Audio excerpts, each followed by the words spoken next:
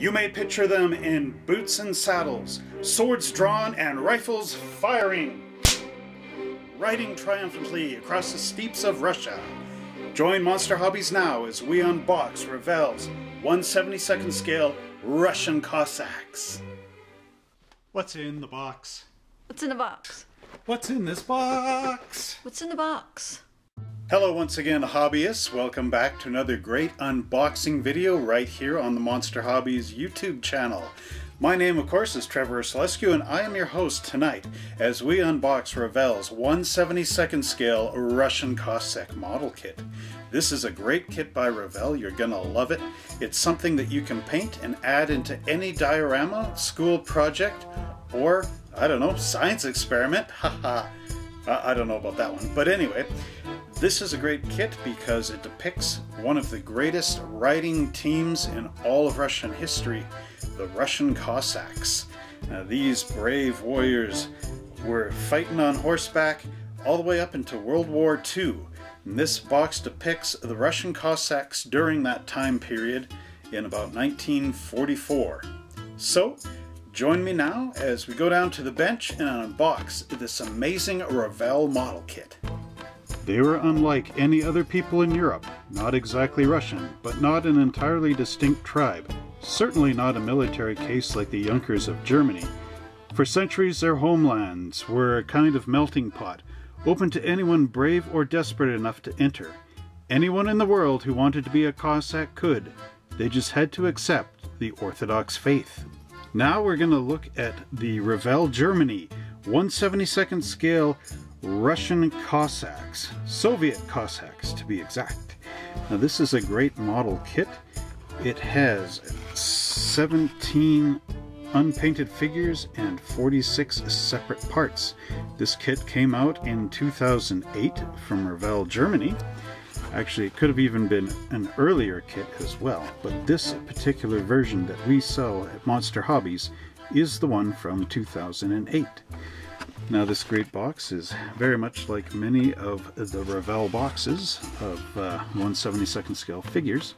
And if you note on the back, they actually have a original size comparison here so that you know exactly how tall these figures are in the box, as well as this great painting guide using Revell Germany paints. But I have found equal success in using Citadel paints from Games Workshop.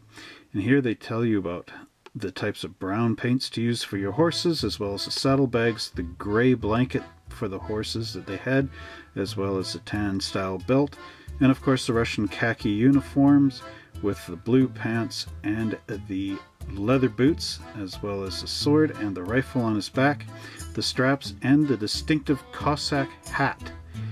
It's quite a wonderful kit. Certainly a most resourceful box top. So now let's take a look at our sprues as we unbox this great model kit. The Russian Cossacks have a great and long history dating all the way back to around the 14th century, where they had helped the Russian Tsar to defend Russia against foreign invaders. This dedication lasted all the way up until 1917 at the beginning of the Russian Revolution.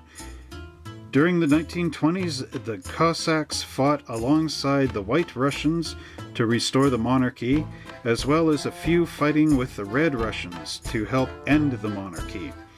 In April 1936, however, the Soviet regime began to allow Cossacks to serve openly in the Red Army. Of all the armies involved in World War II, the Red Army had the biggest cavalry, whose regiments formed separate cavalry corps. Revell has brought out a great model kit here with exceptional detail, as you can see in the various Cossack riders and horses. Now I'm going to bring this up to the lens here so we can get a better view. Now take a look at these great Russian Cossack riders. They're all formed to fit onto the horses down below. And as you can see, many have swords drawn, ready on that cavalry charge. These interesting pieces here are the capes, which will glue onto the back of the Cossack riders. And here you can see the great attention to detail from the mold makers and designers from Revell of these great kits. You can almost see the horses riding across the steppe as they defended Russia in World War II against the Axis powers. And there they are with all the saddlebags and everything, looking most exceptional and most wonderful. So now let's take a look at the second sprue here and see all the other riders. And here we have our second sprue that comes with this kit. And as you can see, there are many different varied poses of these Cossacks. Some just regularly riding or sitting on the horses, watching the battle. And others have the swords drawn and rifles ready to, again, help defend Russia. Here's a Cossack firing off horseback on his rifle, while you've got others in command positions sitting back, and more on the cavalry charge. Now this sprue, of course, is most of the riders with their capes, and the horses down here. So let's bring this up into the camera lens and see exactly how these great riders look. So there we go, with the tall hats. You can see excellent attention to detail. And there's our rifle firing guy. And the great horses with, again, the saddlebags. And, of course, the blankets and everything molded in. Again, wonderful work from the designers at Revell, Germany. Let's actually turn this over and take a look at the backs. There you can see that each of the capes have a little hole and pin arrangement, so you can glue them into the back of the Cossacks. Try to use some kind of crazy glue or even two-part epoxy on these. Great detail. So there we have a look at our figures. And that concludes our examination of the Revell 1/72 scale Russian Cossacks, available now at www.monster-hobbies.ca. Well, I hope you enjoyed that great review of Revell's 1/72 scale Russian Cossacks, and I hope you learned a lot from our history as I reviewed the great plastic inside.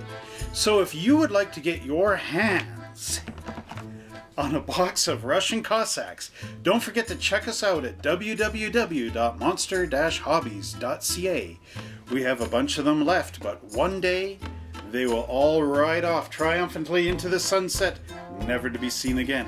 So don't miss your chance to get your hands on a box of Revell's 1/72 scale Russian Cossacks. And until next time, model builders, happy model building.